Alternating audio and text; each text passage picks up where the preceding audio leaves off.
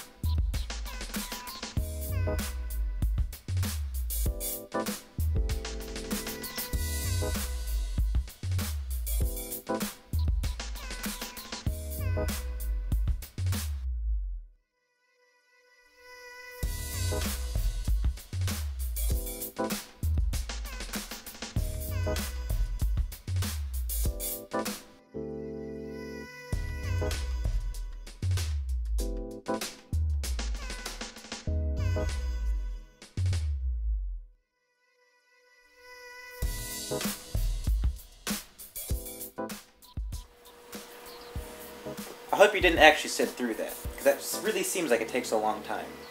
The thing is this master calibration only needs to happen once before every intermediate calibration, and once the master and intermediate calibrations are in, you don't need to enter them in until you feel it's necessary. Or you change your probe. So we're going to change now to doing an intermediate calibration.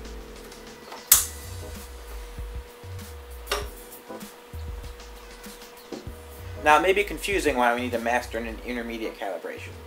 An intermediate calibration is actually used to determine if the probe is on center. Using a known diameter of an intermediate piece, it tells how far off center it is and compensates. So I'll take the click on attachment we're using, just like the master, goes on really easy. Take our intermediate, put him on real quick.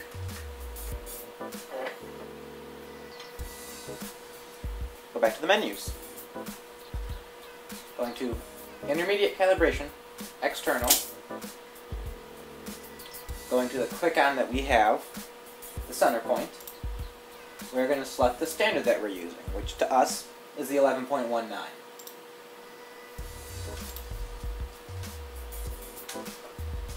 And now it's running.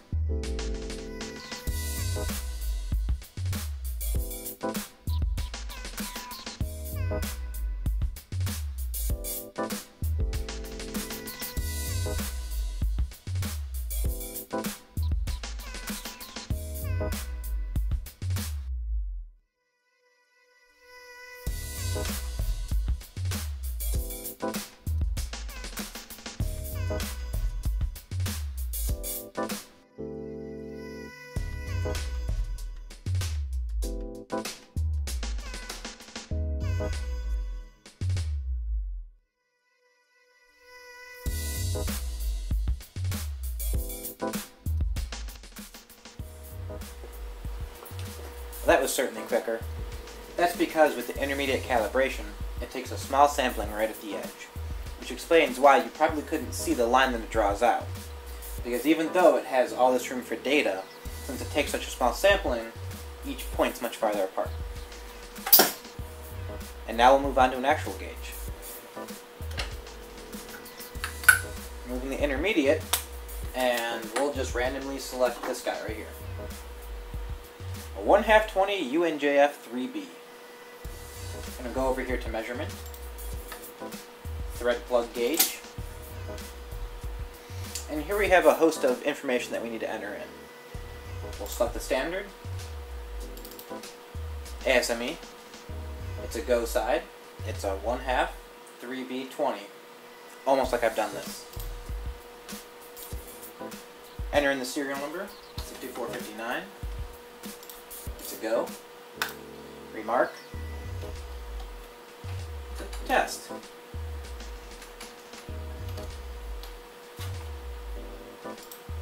Customer is you.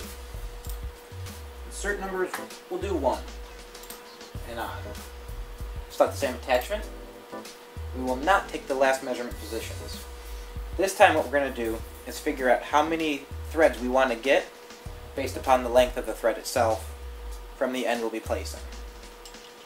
Quick, simple caliper measurement, 18 millimeters.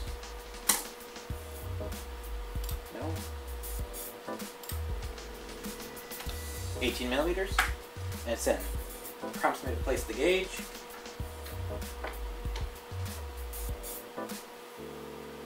And run it. Now with all the other measurements that we just ran, the master and the intermediate, those only need to be run once for these gauges here, and as many other gauges as we have around the lab that can be run that are in the range of 11 millimeters.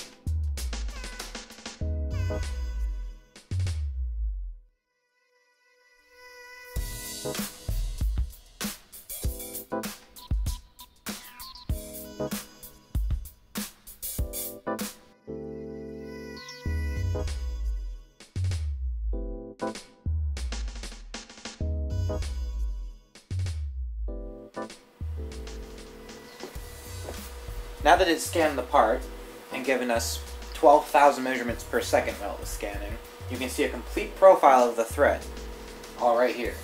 And as you can see here on this end, you get some junky looking threads. And we probably don't want to put those in because they're at the front, they're worn, this is an actual gauge that's used at a customer shop. So just to make sure we don't fail a gauge based upon the front, we'll bring the measurement line in. Cut off a few threads and hit continue. And as we defined earlier, the MasterScanner cert actually draws lines where the tolerance boundaries are and puts data points for basic major, minor, basic pitch, top angle, left angle, and right angle.